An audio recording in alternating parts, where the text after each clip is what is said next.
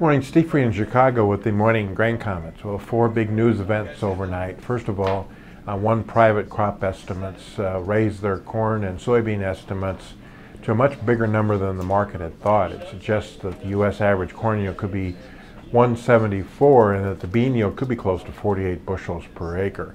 That's more than what people think, and if the USDA was ever to confirm that, it would probably take prices down to a next leg lower.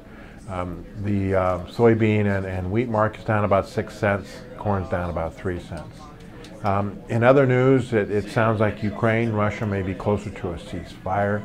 That's offering some resistance to the dollar, helping the stock market, and also offering some resistance to the wheat market. USDA raised crop ratings for both corn and soybeans last night. This is very contra-seasonal and suggests that the weather last week was very good for crops. They lowered the spring wheat ratings, and spring wheat harvest is behind normal, and that kind of goes along with some of the wet conditions that they're seeing up there. So in general, we have a big crop, and now we have to get it to the finish line.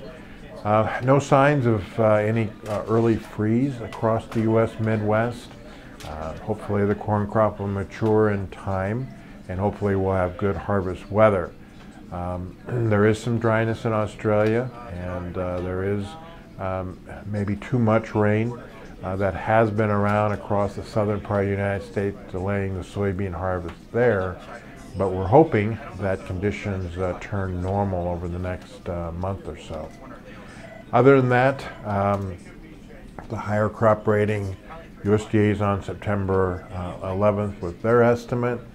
Some people don't think they'll be quite as big as FC Stone's numbers, but could eventually, the crop could be as big as what the private estimate said.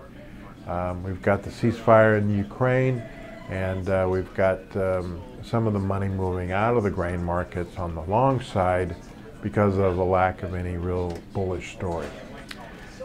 As always, these are my thoughts and not those of ADM or ADM Investor Services, and have a safe and profitable trading day.